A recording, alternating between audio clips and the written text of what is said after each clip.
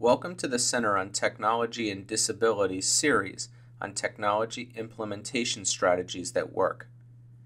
This video is part of Unit 4, Budgeting for Educational Technology. In Video 2, we discuss options for budgetary planning.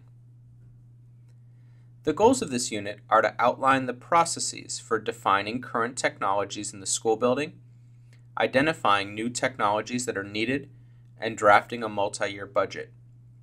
In this video, we discuss drafting a multi-year technology budget based upon the needs identified through your technology inventory. School operating budgets provide stable financing for ongoing purchases and support. However, school budgets are tight, and programs including technology programs and technology support staff may be cut in some schools. It is important to consider alternatives to funding and plan not only for initial costs, but also for long-term maintenance and replacement costs to facilitate sustainability. Budgeting for technology implementation requires planning for costs ranging from new device allocation and upgrading the school infrastructure's connectivity and access points to professional learning and funds to support repairs and the replacement of devices. Districts and schools are finding funds not only in their existing budgets, but also through technology bonds, grants, and partnerships with companies and organizations. Schools are also using assistive technology labs in local education agencies, which make technology available for schools throughout the district, and they are accepting donated technology from parents, organizations, and companies. Developing multi-year budgets is critical to gaining teacher, parent, and student buy-in.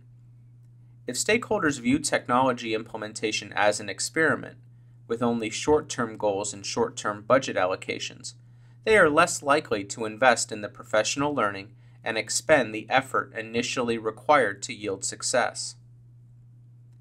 Multi-year budgets allow for the development of long-term plans and increase sustainability of initiatives. As a team, you need to develop a plan to support the costs associated with implementing and maintaining technology in your district and school buildings.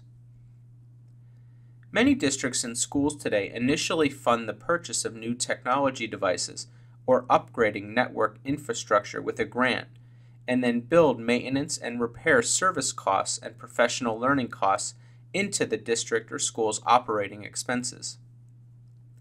Some districts have secured funding through a bond voted on by the community, or have raised enough money through fundraisers sponsored by parent-teacher organizations, and others have worked with companies to finance the cost of new technology devices.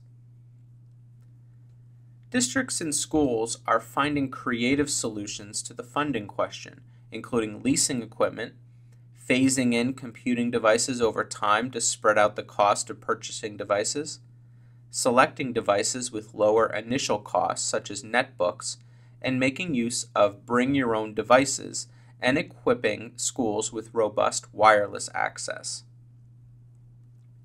Any requested funding should clearly link technology to the bigger picture of teaching and learning.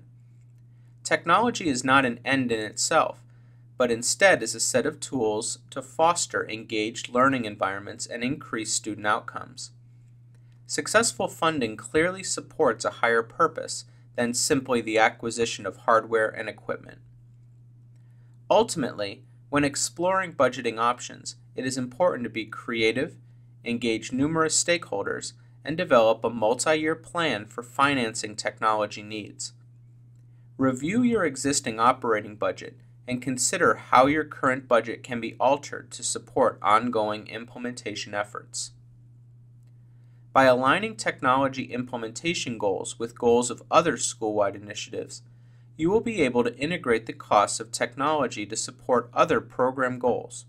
For example, in Marengo County Schools in Alabama, the district used funds earmarked to support needs of students at risk to purchase an online software program that teachers could use to create, administer, and track student progress and outcomes. Similarly, professional learning workshops that focus on integrating technology into instruction and integrating evidence-based teaching strategies into content areas such as reading, writing, and mathematics can be funded through professional development dollars linked with curriculum and content area development. Explore the different ways in which technology integration supports programs for students receiving special education services, English language learners, and students in Title I programs. Then refine your existing budgets to include technology use to achieve program goals and outcomes. In the previous video in this unit, we covered using a technology inventory to define technology needs and prioritize technology investments to meet short and long-term instructional goals. Setting priorities and connecting technology purchases to defined goals builds a foundation for successful use and implementation. You want to clarify your school budget line items for technology or include technology in other existing budget lines. Identify funds to help meet those short and long-term goals. Consider alternative funding sources and plan not only for initial costs, but also for long-term maintenance and replacement costs to facilitate sustainability. Build community support and identify local funding options and resources.